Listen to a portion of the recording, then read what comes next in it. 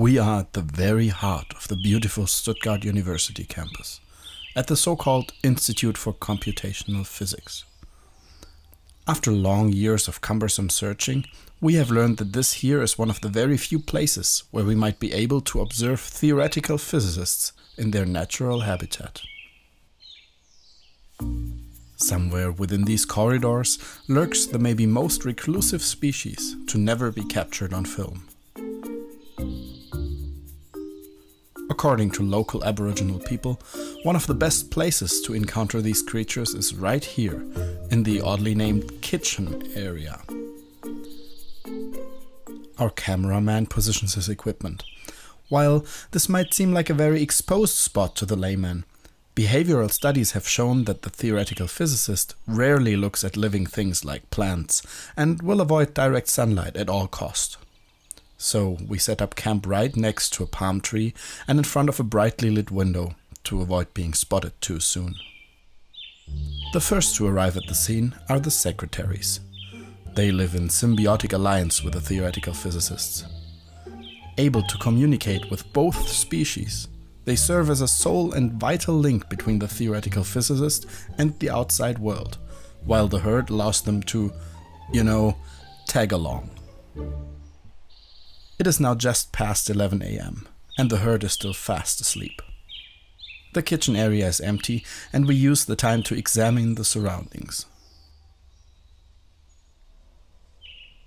Amongst dirty dishes and empty bottles, we find a contraption that closely resembles a normal foosball table, but we are not aware of its meaning at this point.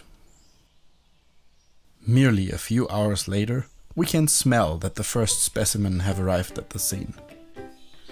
But even here, on their home territory, they are very elusive and frustratingly hard to capture on film. But then we are offered some great advice from the secretaries. We set up a so-called coffee machine, which apparently lures in physicists in an irresistible way. Just shortly after, we can observe a large flock of these creatures gathering around our bait. One of them is even close to making eye contact with another, until they spot us and gallop away. Later that same year, we even managed to track down a female specimen, who by some people had been believed to be extinct. But all male physicists will keep a few kilometers distance from their female counterparts, and it is still unclear how or even if physicists are able to reproduce. Our patience has paid off, and by now the herd has accepted us as furniture and does not consider us a threat anymore. At this point, we are allowed to be witness to a breathtaking spectacle. Not being able to converse in normal ways, the theoretical physicists seem to use the foosball table to decide arguments and maybe even determine their rank within the herd. Never before has such an extrovert behavior been seen amongst these species. To top off our visit, we are graced with the sight of one of nature's best kept secrets. From its size alone, we can instantly tell that the specimen we see here is a junior professor, the beta male of the herd. Having safely observed our bait for years, he has now come out of hiding to get a coffee. The encounter is brief, but will stick with us for the rest of our lives.